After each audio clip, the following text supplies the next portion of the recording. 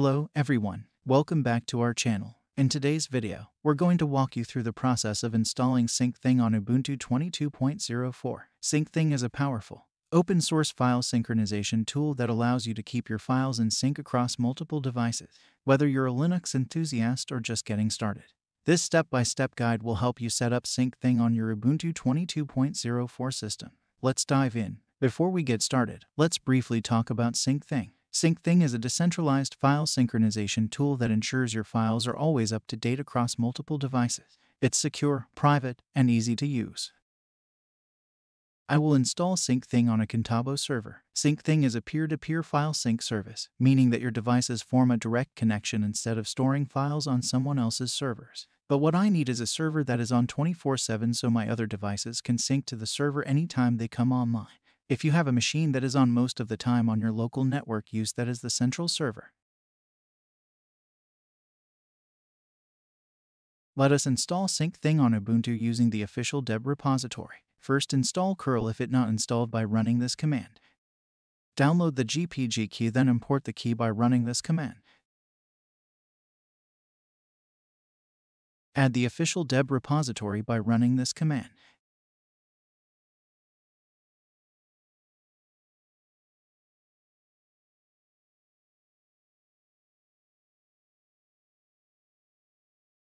To enable secure communication with repositories over HTTPS, run this command.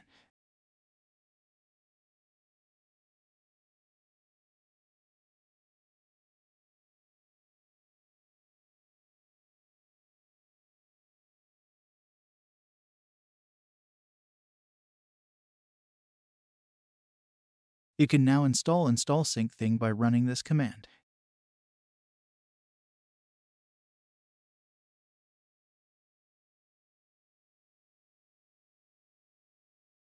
Syncthing is now installed. Enable Syncthing to auto-start at boot time by running this command. Replace root with your username. In fact, you should create a user with admin privileges and use that account to install Syncthing.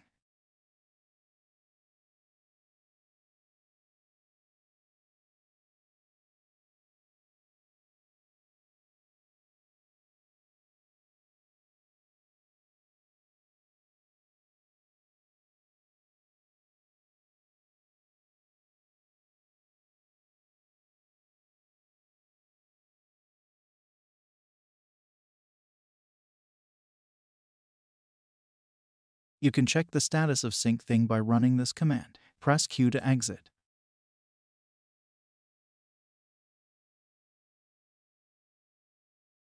Check the firewall if it is enabled, if not, enable it. Open port 22 first if you are using SSH, otherwise you will be locked out when the firewall is enabled.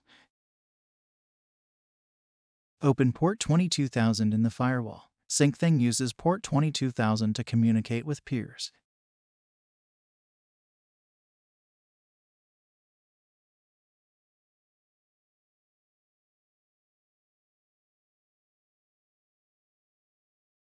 If you have installed on your local machine, you can use this address to access the web interface of Syncthing.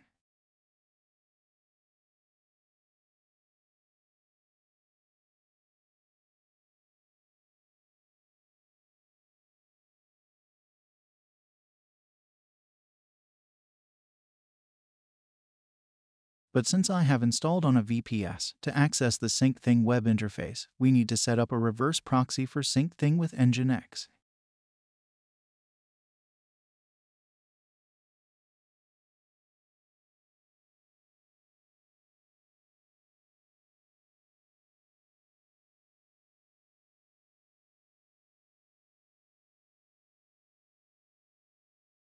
Create a config file and add the following. Add your own domain. If you do not have a domain, you can purchase one from Namecheap.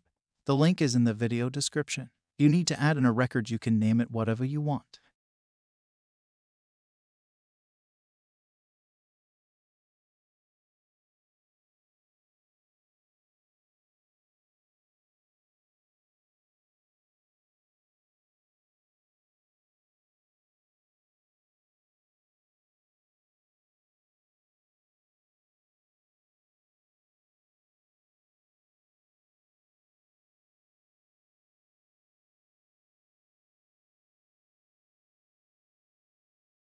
Reload nginx by running the following.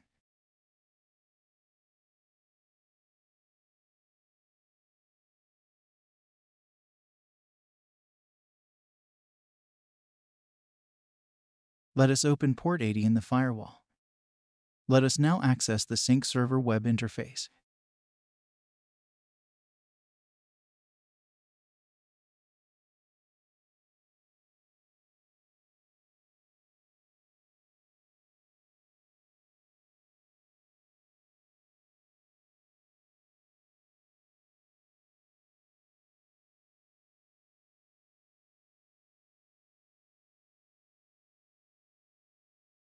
Let us install an SSL certificate. First, open port 443 in the firewall. Run the following command to install Let's Encrypt.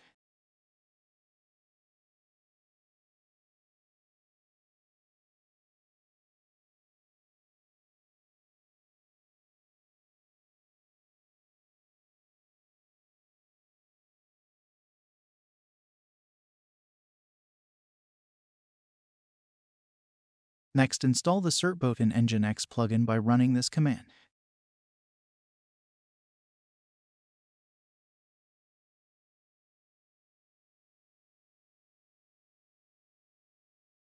Run the following command to obtain and install a TLS certificate. Add your own domain name and email address.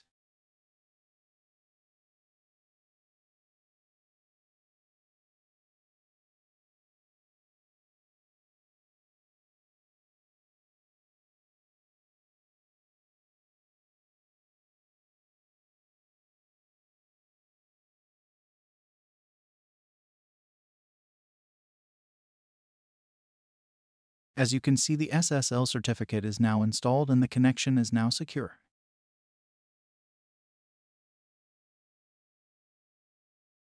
Let us add a password to the web interface. Make sure to add one, otherwise anyone will be able to access the sync server.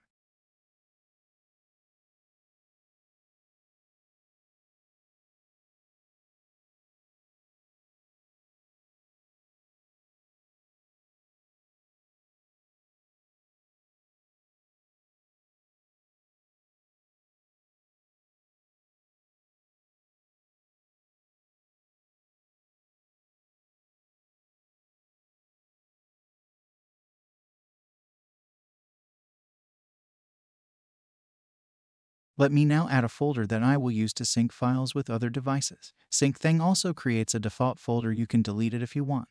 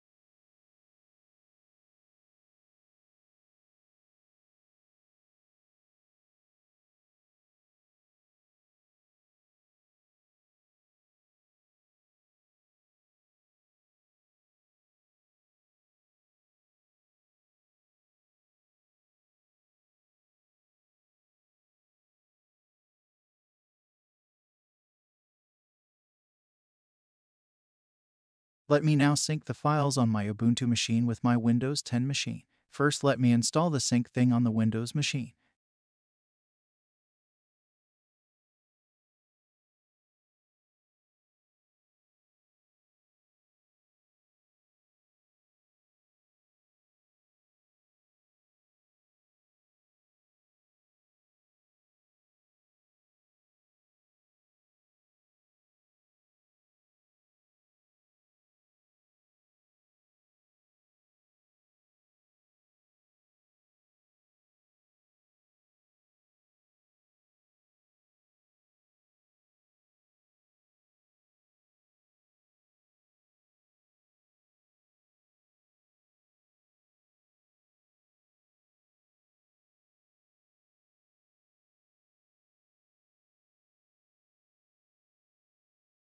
Let us add the Ubuntu server. To add a device, you need the ID of the device. You can obtain the ID from the Actions menu on the top left corner. Just click on Show ID.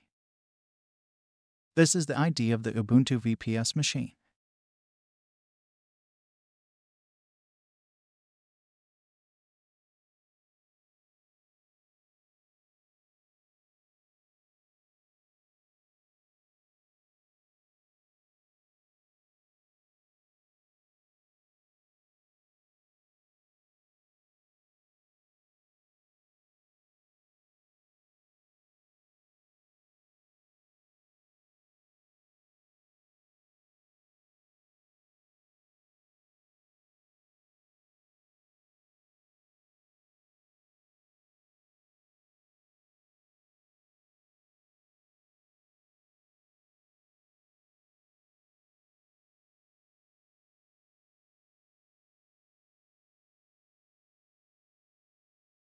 You need to approve the addition of the machine on the other machine.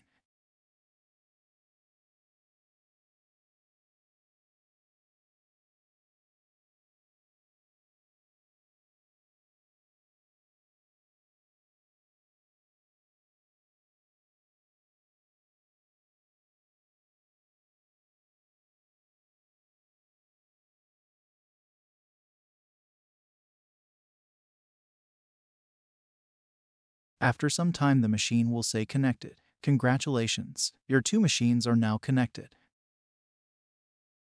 Let us now share a folder with the Windows machine and then add some files and see if they will sync.